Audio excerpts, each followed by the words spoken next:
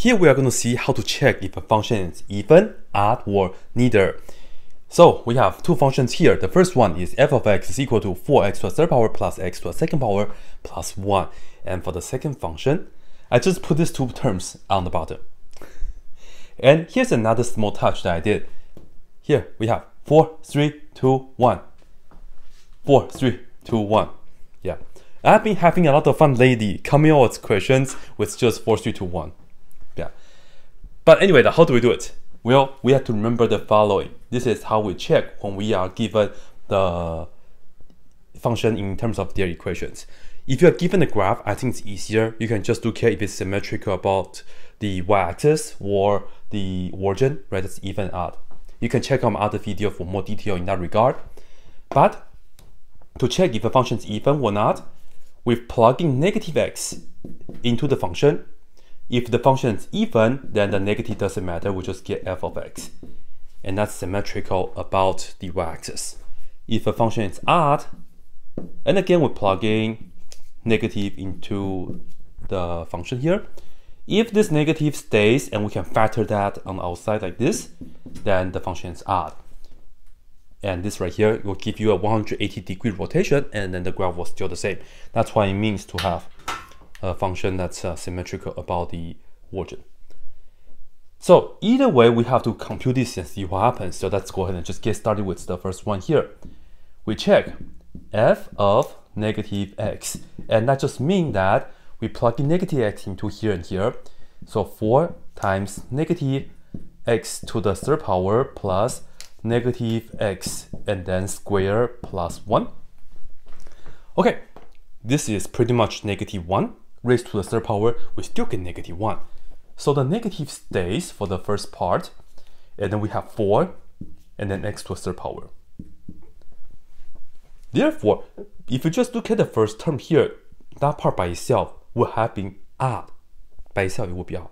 But we still have to consider the other ones. For the other ones, this right here, negative 1 squared is positive 1. So the negative disappears. So for the second term, we have positive x squared. And then the plus 1 is just plus 1, like this. We have a negative all the way at the front also. Does that mean we have an odd function? Is this the same as that? No.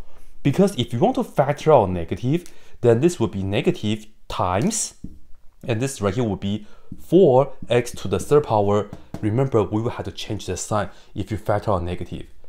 And then also change the sign here. This is no longer the same as the original. It looks like it though, but it's not. Be really careful. So be really careful. This right here is actually not the same as negative f of x. And because we have the negative, we can also say that this right here is not the same as just the original, right? This is not the same as negative f of x, so it's not odd. And this is also not the same as the original, so it's not even. Therefore, this right here is neither. So don't let this negative sign trick you, all right? Even though this part in black is also the same as the original, but we have to do it carefully. So does that mean for the second one, it's also neither? Well, check this out. Again, we do the same check. We plug in g, we plug in negative x into g like this.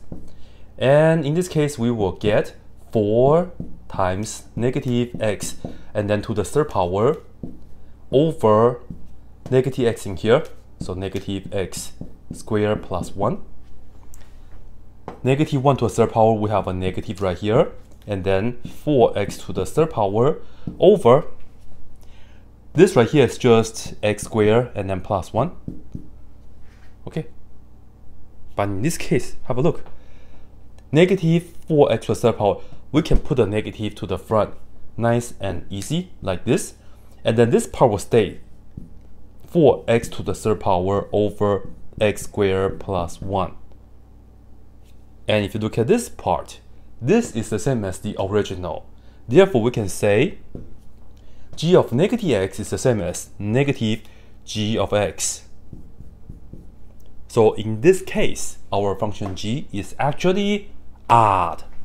So this is an odd function. Better yet, just go ahead and graph this and graph that on your graphing calculator. Then you can see that this is not symmetrical about anything, and this is symmetrical about the origin. So you can take a look at the graph to be convinced. Alright, so that's how you check if a function is even or odd, or if not, then it's neither. Before we go though, I have two questions for you guys, okay? So you try this, right? You try the following. So why not C and D, right? So C, let me just use h of x. Let's say we have 1, 2 plus 3, 4, right? 12 plus 3x to the 4th power. And then D, let's say r of x. Ready? 1, 2, and let's do this. X to the 3rd power plus 4. Yeah, 1, 2, 3, 4. Let me know what's up with C and D. Are they even? Are they odd? Or neither? Comment your answer down below. That's it.